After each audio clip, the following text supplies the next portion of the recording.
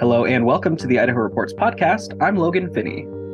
The West Bonner School District in the northern part of the Panhandle isn't particularly large or unique in terms of Idaho school districts, but it's been rocked by controversy recently in several contentious board meetings since Branden Durst, a former Democratic state lawmaker and Republican candidate for Superintendent of Public Instruction, has been selected as the new superintendent. Joining me to discuss the issue and a recent recall effort filed against two members of the school board is Kevin Richert from Idaho Education News. Thanks for joining us, Kevin. Hi, Logan. Thanks for having me on board. So let's start this out with a conversation about Durst before we get onto that recall effort. Most folks in our audience here at Idaho Reports will be familiar with Branden Durst and his political involvement, or maybe they remember him from the superintendent primary. But can you give us a refresher on him and his politics? The quick history on Branden Durst is that he's been kind of a political chameleon and a bit of a political gadfly over the past decade plus. He was first elected to the legislature in Boise, representing Southeast Boise as a Democrat. He served a few terms in the legislature, both in the House and the Senate. He left. He moved to Washington State. He ran for office, ran for the legislature in Washington State as a Democrat, lost there, moved back to Idaho. And you mentioned 2022, and I think this is where Branden Durst became more of a figure in state politics. He ran for state superintendent. He was part of that three-way Republican primary for state superintendent. He actually finished second to current superintendent Debbie Crutchfield. He defeated Sherry Ibarra in that primary and carried quite a few counties, especially up north. He won Bonner County, the county we're talking about here. He won that handily. So he appealed to hardline conservative voters in that primary, and he's continued to, tack definitely towards the hardline wing of the Republican Party, both as a Republican activist. He was active in the Republican convention in 2022, very active in the education platform that was adopted, later took a job at the Idaho Freedom Foundation earlier in 2023. And in June, he was hired as a superintendent in West Bonner. Sure. And as you've referenced, he had a brief stint as a lawmaker. He ran for superintendent. And so he does have experience in the education policy realm, correct? I seem to recall he was one of the original bill sponsors for things like the Advanced Opportunities Program. Mm-hmm. Yeah. And so his selection as superintendent back in early June has kind of been held up now because he doesn't quite qualify for the position of superintendent. Can you tell me about that? Because my understanding is he's met all the qualifications except for 4 years actually working in a school. Right. There are several criteria that are required to get a certificate as an administrator. You need, for example, you need a doctorate degree or a comparable education background. That's a box that Durst appears to have checked off and says he's checked off. Administrative internship, definitely educational background, but you're right. The big sticking point, and Durst acknowledges that he does not meet this one criteria, is the 4 years of experience working in a school. So that leads to the need to then go to the State Board of Education and get an emergency provisional certificate so that he can work as superintendent. And that right now is kind of in limbo. For reference, can you tell me how common the use of these emergency provisional certificates are? Is this a thing that's used widely across Idaho or more rarely? It's uncommon, but it's not that uncommon in West Bonner. You go back to earlier this year before Branden Durst entered the picture in West Bonner, superintendent resigned and Susan Luckey was named as the interim superintendent in West Bonner. Luckey had been a teacher up there, I think, for the better part of 20 years. She needed an emergency provisional certificate to serve out the rest of that school year as interim superintendent. And Luckey was the other finalist for the job in West Bonner, and trustees selected Durst instead. And so now, based on some reporting from your colleague over at Idaho Education News, Darren Svan, he's written that the school district hasn't actually submitted the application for Durst's provisional certificate because of some disagreements with how they handled Luckey's. Can you walk me through that briefly? Right. And this is where it gets really dense. And I do want to give Darren Svan credit. He's been our guy covering West Bonner these past few weeks. He's broken a lot of news up there. But yes, as he reported, it gets into a tiff between West Bonner and the State Board of Education over the way the State Board handled Susan Lucky's emergency certification. And West Bonner is saying, we're not going to apply until the State Board corrects the error on Lucky's provisional certificate. So, again, this becomes a very complicated issue, and I think it kind of underscores some of the tension maybe you're seeing right now between Durst and district officials, perhaps, and the State Board and state education policymakers in general. Sure, kind of the pitch or the appeal that Durst was making, and the board members who supported him were that he's a non-conventional candidate, that they kind of hired him with the expectation he would come and shake things up. Is that right? And pretty much that is consistent with Durst's political MO. You go back to his run for superintendent last year. He was very clear that he was running as a change agent, as somebody who has political experience and would bring a political background into that aspect of the superintendent's job. Kind of leaned into the fact that his background was more in politics than in education. So what you're seeing going on right now between West Bonner and the State Board over this certification, it seems very consistent with Durst's political MO over the past several years. Okay, well, bringing it back locally to Bonner County up there in the north, it has not been a unanimous decision up there. There has been quite a bit of contention, several school board meetings that involved shouting matches. I've read some kind of nasty letters to the editor in the Bonner County Daily Bee. Can you walk me through the politics now that is surrounding this appointment that, from where I'm sitting at least, seems unusual for a school district superintendent job? It's unusual to see it at this level, but not unprecedented. I mean, superintendent hires sometimes divide a board of trustees, and sometimes there's tension between trustees and a superintendent. We've seen that before. We've seen that in West Ada. We've seen it in Nampa. It just happens.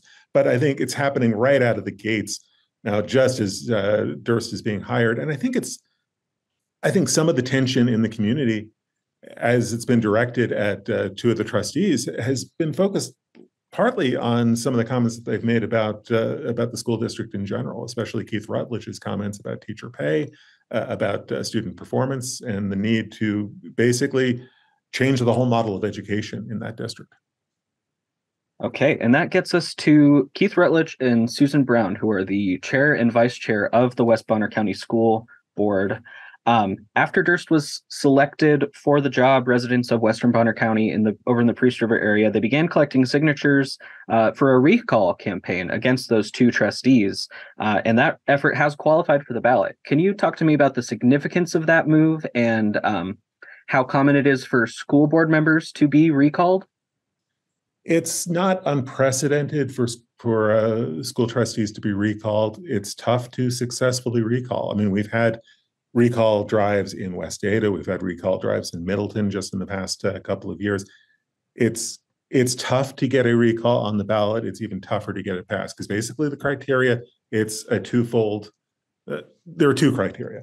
You have to get a majority of voters to say, yes, we want to recall this elected official. Then you have to pass a second threshold.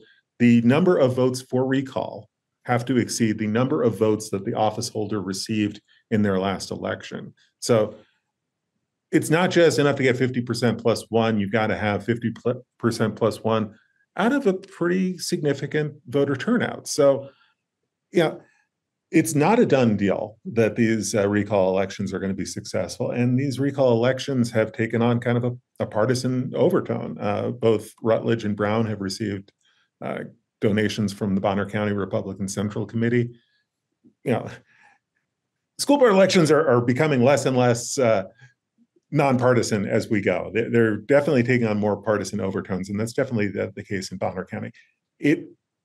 It would be difficult, but not unprecedented and not beyond the realm of possibility for these recalls to be successful. And just quickly, Logan, before we get off at this point, if these recall elections are successful, why does that matter? It could potentially shift the balance of power on that school board, that 5-member school board. Durst was hired on a 3-2 vote of the Board of Trustees, and Rutledge and Brown were two of the three trustees who voted to hire him. If those two trustees are recalled and the remaining three trustees appoint successors, you could see that that balance of power on the school board shift. That might lead to a new Board of Trustees taking a second look at hiring Durst in the first place. We're getting ahead of ourselves here a little bit, but that's what's on. Yeah, but that's what's at stake. I mean, whether it involves Durst's employment status up there or not, if these recall elections are successful, you could see a real shift in the politics on that board really quickly.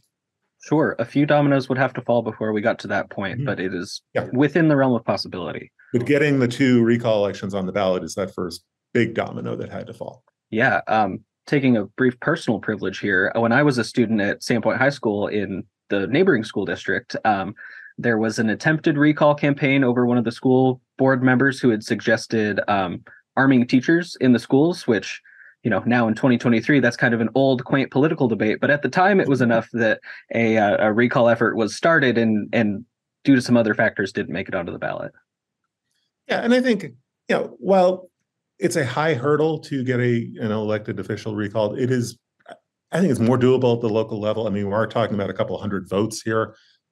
It's not the monumental task. I mean, you hear once in a while people, you know, get upset about the governor, or they, you know, when Tom Luna was state superintendent, they'd be like, "Oh, we should recall Tom Luna," and you'd have people say, "No, hold on, that is almost mathematically impossible to recall a state elected official."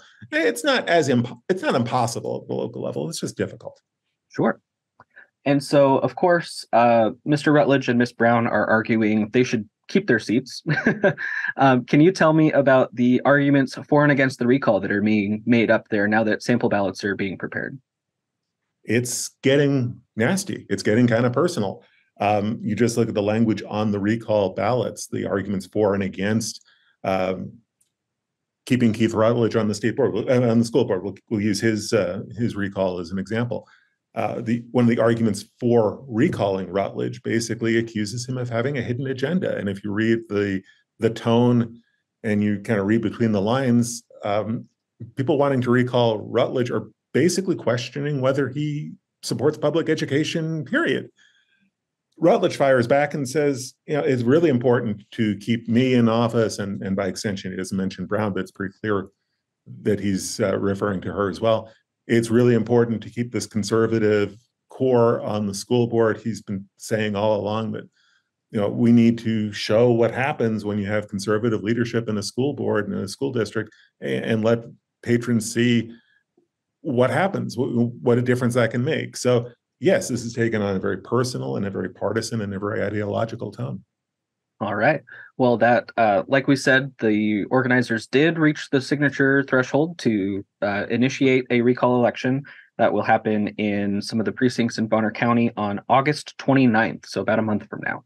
Yeah. Kevin, do you think, is this, from your perspective, a extension of the pandemic politics that we saw on school boards throughout the last couple of years? Is this something new, more about conservative governance versus the old way of doing things? Is it a little bit of both? What's your read of the situation?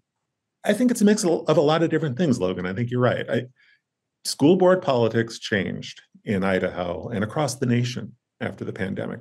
Now, parents became a lot more upset about schools. They became a lot more upset about, you know, in-person learning, or losing in-person learning, or districts that impose mask mandates. And that extended into concerns about indoctrination, or, you know, critical race theory, or DEI, or, you know, insert your term that you want to use there. It became much more polarized. School board politics at the national level, we saw it, and Idaho was certainly not immune to that. So I think what you're seeing in West Bonner is an extension of that. I think West Bonner is illustrative of a lot of things that we've been seeing going on in rural education in a lot of different ways. The political nature of this school board and school board politics in West Bonner, that's certainly an example of what we're seeing on a larger plane.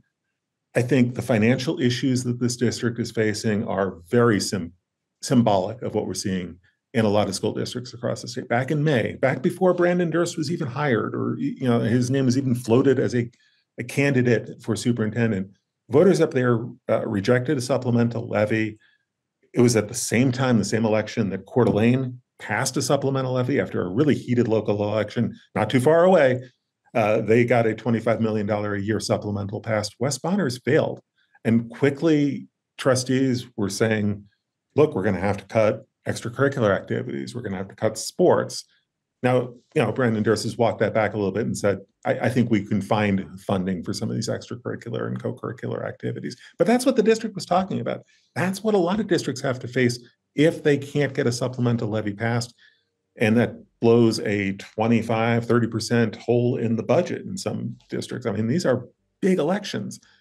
So what you're seeing, the financial straits facing West Bonner are certainly not unique. Any district that's had trouble passing a supplemental levy has had that similar kind of financial reckoning. And the reason we're talking about Branden Durst, the reason we're talking about the superintendency in West Bonner, small district far away from Boise, is that a lot of these small districts just have trouble finding qualified applicants, whether it's for superintendent or for teaching positions. West Bonner had 3 applicants for the superintendent's position. Branden Durst, Susan Lucky, who we mentioned, who needed an emergency certification to work in an interim capacity through June. They had a 3rd applicant who actually, I believe, met the criteria to be a superintendent.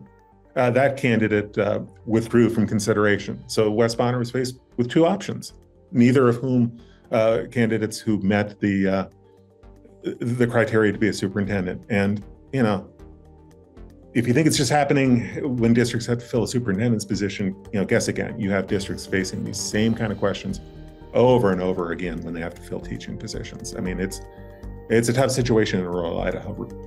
Recruiting teachers, retaining teachers, making ends meet. All of what's happening in West Bonner is, it's a canary in the coal mine. All right. Well, we will keep an eye on how that recall election turns out at the end of next month. And of course, you can read all of this great reporting over at idahoednews.org. Kevin Richert, thanks for your time this week. Thanks, Logan.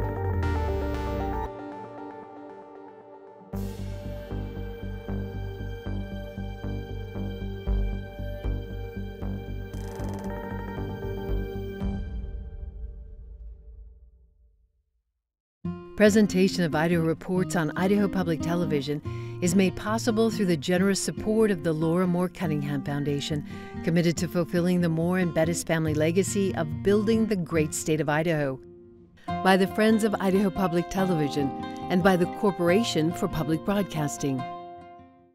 Hi, I'm Marcia Franklin, the producer and host of Dialogue. For more than 25 years, we've been bringing you conversations that matter. More than 150 of those conversations are with writers, and now you can take them with you wherever you go, while you're walking, around the house, or in the car. Just search for Dialogue with Marcia Franklin on Apple Podcasts and other podcast platforms, and remember to subscribe so that new shows download automatically. Enjoy.